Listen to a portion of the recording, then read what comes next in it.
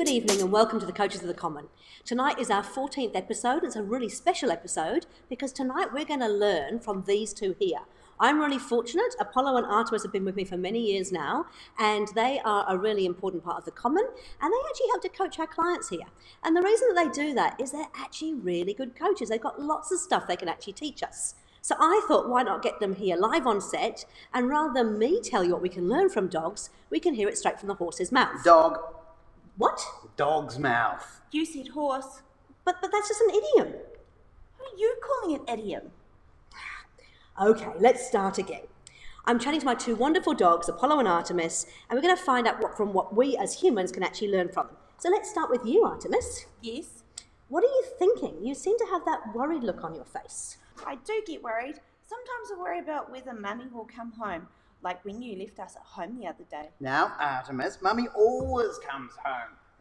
Scratch. Oh, that feels good. Oh, that's good. Right.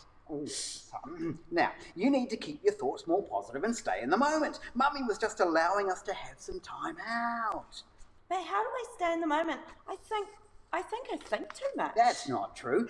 Think about it. That's my problem. Wait. Every morning we go on the same walk, the same route, the same interesting things to see, the same amount of time, the same people, the same dogs with the same fences to be on, and yet we get so excited. That's true. I love walks. Walks. Guys, focus. Sorry, right. That's being in the moment, and I think humans should do this more often. Imagine if they got as excited as we do, going to work every day, or seeing the same people, or peeing on. No, No? that's just you. Right, but I agree. I really enjoy our journey. It's like when we travel in the car. Oh, car trip. Isn't it exciting that we get to stick our heads out the window, smell the air, and feel the wind? So what you're saying, if I've got this right, is we should live more in the moment, enjoy the journey, and not be so attached to the outcome? Yes, I know you get upset when I get stuff in my whiskers, but it really doesn't worry me. You should learn to chill out a bit. Oh, Artemis. Okay, what else can we learn? I really wish humans would stop judging. Judging? They judge other people. They judge themselves. Life is so much easier when you're just excited to see other people. We're not saying you should go around sniffing each other's bottoms. No.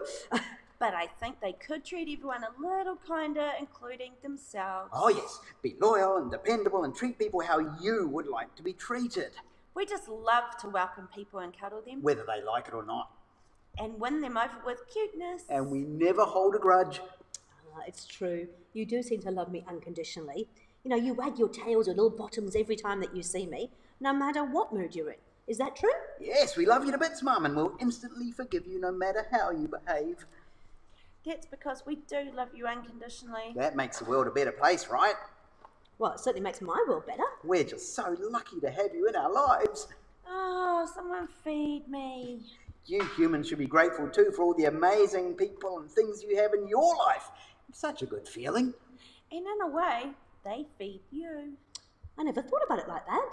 And what's with all this worry about who's got a better house, better car, more friends, or has a better relationship? Right, I don't care if my dog bed's more expensive. Or my collar has more bling. We just love that you look after us and spend time with us. Isn't that what life's about? Oh, you're right, guys. It's not about comparing ourselves with others. It's about finding happiness in ourselves and what we have, isn't it? There's nothing wrong with wanting more. Ambition's healthy. I want more food. That's my ambition. But it shouldn't consume us and make us bitter. I really want more food. So, guys, what's the one thing that you don't think we do enough of? Playing. Playing? Definitely playing. Do fun things that make you happy. We do stuff that's fun and makes us happy all the time. Play with balls. Chasing cats. Jumping in puddles. It's all so much fun. You don't see us sitting around feeling sorry for ourselves or worrying about things that might never happen. So you're saying making time to play. You know what? You're right. That's so obvious, but we forget. I blame money. Yeah, Makes get rid of me money. tired. Get rid of money. Get rid of money, but we can't get rid of money. It makes the world go round. But you spend so much time worrying about it. And trying to get more of it. At the very least, stop talking about it all the time. There are more important things.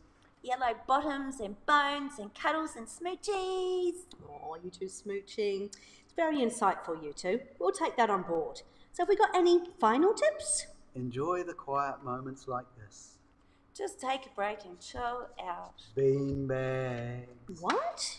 Everyone should have a beanbag. Beanbags are awesome. How often do humans just chill out in a beanbag without feeling guilty? I'm guessing not often enough. Sometimes when you get stressed out, we just wish you'd take some quiet space so you can clear your head. Especially in a beanbag. Thank you, some really great insights. So, be in the moment, don't judge, be grateful for what you have, play, take time to relax, and be kind. Artemis and Apollo, thank you so much for your time. You're welcome. Feed me, I'm tired. What? I mean, you're welcome. Thanks, guys.